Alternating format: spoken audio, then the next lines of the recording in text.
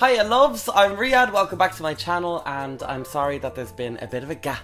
As a lot of you know, I'm in the middle of making my own BBC Three series, which is absolutely insane to even say, but because I've been doing that, filming all over the UK, I've been taken away from my camera and I have just been sleeping any hour of the day that we're not making that show. But today I'm doing a video that a lot of you have asked for. I'm about to turn 26, so why not do 25 life lessons I've learned in 25 years. This is not wine, by the way, this is tea in a wine glass. Why? Because it makes me feel fab. It's vital that I give you a disclaimer before we get into this. The life lessons in this video may lead to you losing your job, family, friends and lover. I'm not responsible for the actions that lead to you making a shit of your life, unless of course that shit makes your life better, in which case you can thank me with many gifts and wine.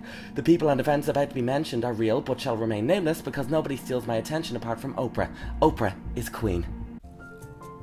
First thing, never attempt a sneaky silent fart. Like a good lactose intolerant person, I decided, focus, I'll have all the cheese. So what happens then? You begin to produce gas. And I'm not talking about a little bit of gas, I'm talking about enough gas to fill up the fucking Hindenburg. Inside the silver envelope are 16 separate gas bags. So I'm sitting in this car, I'm trapped. I think, do you know what? I'm gonna hold it.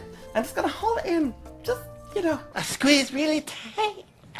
And then let it... Ooh, and then I'll let a little bit out at a time, you know, it's like the first little bit escaped me. Perfect, no one heard. I've gotten away with it. Almost 3 seconds pass and the car begins to smell like an abandoned morgue. And there's no escaping it. And then for the rest of your days you're seen by that person as the filthy stinking bastard that likes to fart in cabs that are sealed. My advice? Own it. If you feel it coming, tell the person, hey you, something's about to go down. You've got two options. Leave the area or stay and enjoy my scent. Be nice to dickheads. It sounds harder than it is, but if someone's being an asshole to you, hit them with the friendly stick. About 2 weeks ago, I was in a nightclub. I brushed shoulders with someone that I don't know. The person turns around and does this. Can we have a slow-mo replay on that? Instantly, my dickhead alarm is going off and I think, what can I do with this person? I could get angry and say, calm down, love, relax. But I said, are you having a bad day? Are you feeling a little bit shit? What's going on? Talk to me. Talk to me. Now instantly what you do in that situation is you take the power from the dickhead and all of a sudden they feel like a dickhead for being a dickhead. I just said, look, we're all here to have a good time. We're in a nightclub. How about we just smile? Huh? If you want a pet in life and you can't decide what you want, get chickens. Every time, get chickens. Why chickens, Riyadh? Huh? What the fuck? What a weird pet to get. They are so friendly, you wouldn't believe. You can cuddle a chicken, you can pet a chicken, you can feed a chicken from your hand. Believe me, I had 10 at one stage as a kid. Forget about ponies, forget about puppies, forget about kittens, sea monkeys. Sea monkeys all over the place! I just wanted a chicken, and my parents gave it to me, and it was the best thing that I ever had in my life. It's simple. What does a chicken give you? Cuddles, love, and eggs. What does a dog give you? Rabies, smell, and shit. But I will never forget Sandra the chicken. Don't ever put a mood ring in your mouth in order to heat it up and make it change colour. I thought, this shit is broken. Hello? I was specifically trying to make myself feel sad, and then feel happy, and then feel angry, and then feel bemused in order to make it change colour. Nothing. Put it in my mouth, took a deep breath in, the thing went down and got caught in my throat, and I was running around the house going, I can't breathe. Got rushed to hospital and they were about to perform surgery on me when I vomited, and with the vomit came up the fucking ring. Now the special part of this story is that it was St. Patrick's Day and I had one of those shamrock shakes from McDonald's. I come celebrate. McDonald's is serving up the one and only shamrock shake. They're tasty, cool and delicious. So when I vomited, it looked like The Exorcist, only a little bit more gay.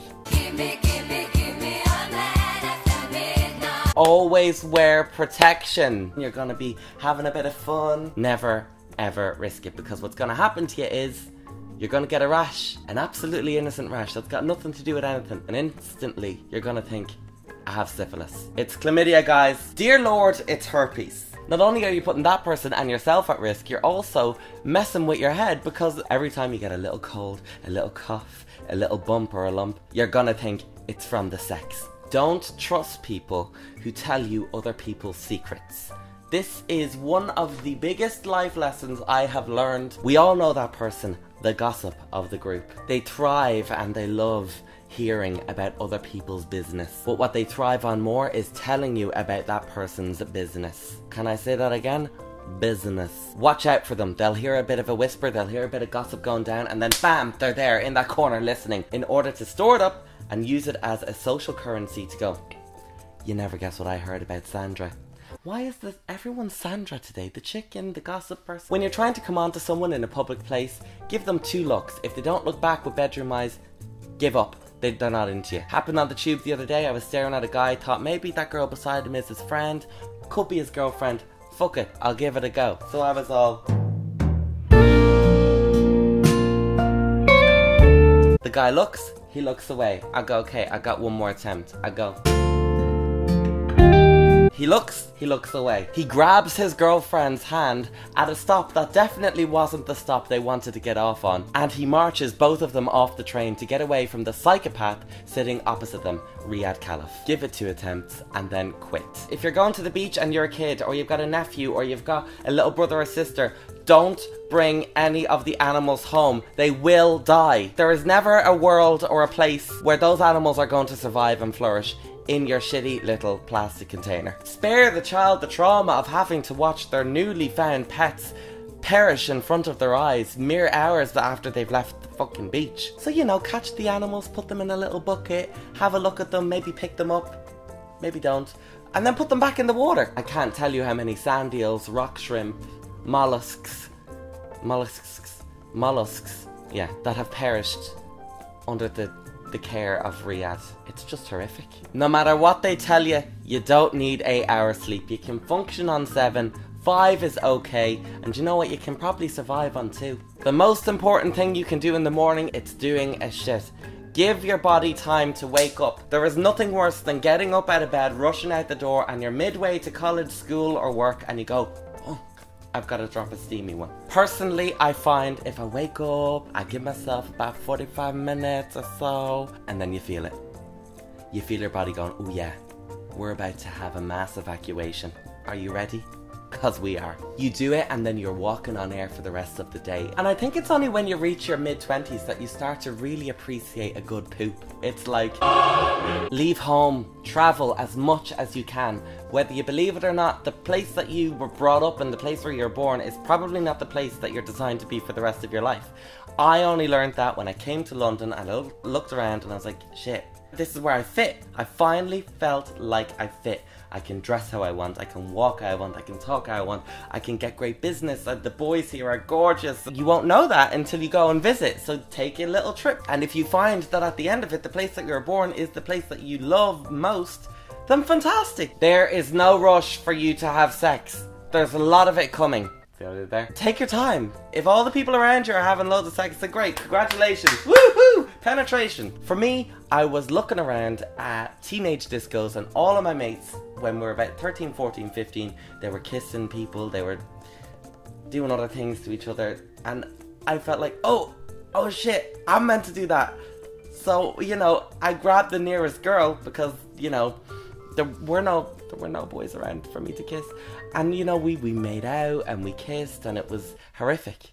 2 suction pads, just the tongues going in a washing machine and saliva then dribbling down. And I remember her name, thank you for being my first kiss, Julianne in Wesley Teenage Disco. I will never forget Julianne. In this life, take what you want, don't wait for it to be given to you. I'm talking mainly about your dreams, your passions, your aspirations, your job. There is no big dream in this world that can be achieved by sitting around and just waiting. There is no person that's going to be actively working in order to give you something. Whatever you want in this world, it's pretty much attainable. You just got to find out your step-by-step plan to get there, and the best way I think you could do that is by looking at people that have gone before you and going, they have the dream that I want. What did they do in order to get there? And just imitate them.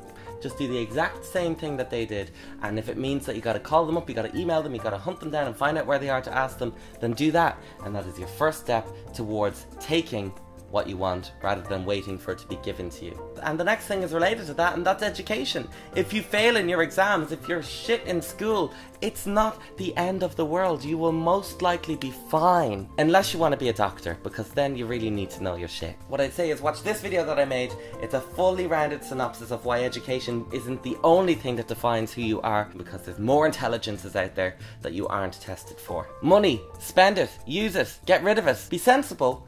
But if there's something that you like, buy it. You could be dead tomorrow. Think of it that way. And you have all that money that you haven't spent. What a waste. Don't buy all of the things, but treat yourself. Buy a fucking lamp. I did not need that. And I didn't have the money for it. Did I buy it? Of course I did. And look, the best thing is, look. It's got a little touch button. Boop. I mean, I could be there all day. I could literally be there all day doing that. Now, isn't that just reason enough to buy the thing? Huh? Look at it. Take real pictures. I'm talking about, the real ones, they're physical, they're not in a computer screen. They will last for longer than something that could be destroyed on a cloud or something like that. All of my pictures that I had from school and from my early teenage years are pretty much gone because they were on fucking Bebo.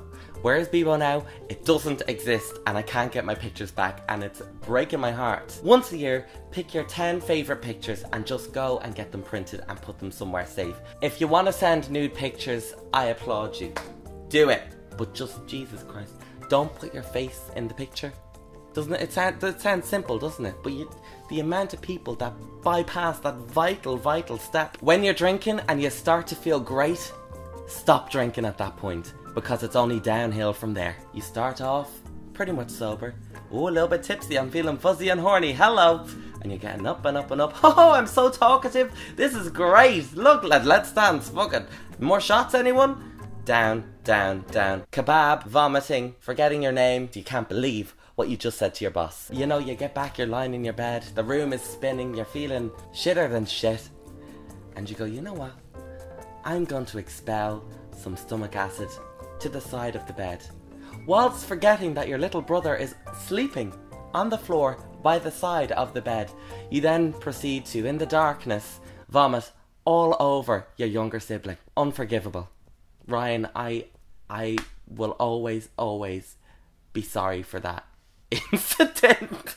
If you really like that guy, you next level like them, as in you would lick them from head to toe, do one thing. Try and annoy the shit out of them. Do the most annoying, ridiculous thing that you can think of. If they stick around, they're a keeper. Linking on from that, if the guy you like is taking 2 or 3 days to text you back, just swallow your pride and realise that he's just not that into you, and he probably never will be, because men tend to make their decision whether they're attracted to you or not in the first few seconds that they lay their eyes on you, and then that's it. So just put a nail in it and move on, because there are over 3 billion other fellas out there that could be your Prince Charming. Hug and kiss both your parents as much as you possibly can, because believe it or not, they're gonna be dead.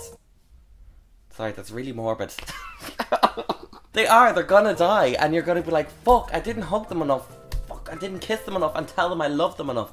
So just shower them in love and affection and get them to do the same to you. If you're a family that isn't touchy-feely, break down those barriers. Just lunge at them. Hope that they don't hit you in the process out of reflex. You wouldn't exist if your birth givers didn't decide that night after watching Rocky and having a couple of cans of cider that they were gonna do the do and make you.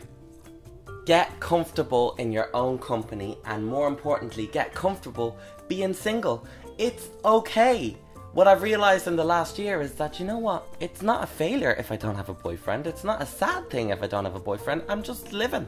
I'm living, and I'm loving everything. My work, my friends. So, you don't depend on another person for your happiness. If you're a happy, well-rounded person as is, then you're going to be more ready to jump into a relationship when that person raises their head and comes into your life. Don't use a metal knife to take your toast out of the toaster. You will die. Comparing yourself to someone else and their abilities and their achievements is just going to make you go insane. No matter how hard you try, you are stuck with you. And that is a beautiful thing, because no one else can be you. For years and years, and I know he's going to be totally fine with me telling this story. He's a really good friend of mine, Stephen.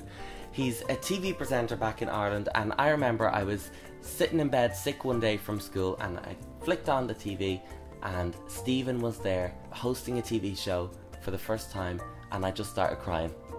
I don't think he knows this. And I called my mom up. I was like, Mom! She came up, she goes, what's wrong? He's on the TV and I am not. I am a failure. I will never get to do this thing. And he's gotten to do it. And it's just bullshit and wasted energy and wasted emotion on something that is completely out of your hands. And hey ho, look at us about 6-7 years later. Stephen is killing it in Ireland on TV. Absolutely killing it, and I'm here and I just landed my own TV show. I mean, the world works in mysterious ways, and I think once we stop worrying about what other people are doing and support them and be happy for them and then just work on ourselves, then amazing things can happen. Those are the 25 life lessons of Riyadh. I hope you enjoyed them. Thank you so much for watching this video. Please comment below your life lessons, whatever they are, how crazy they are. And my favourite one, I'm going to pin to the top. So get commenting, get liking, and I will see you in a couple of days. Big love and happy Christmas. Happy early Christmas to you.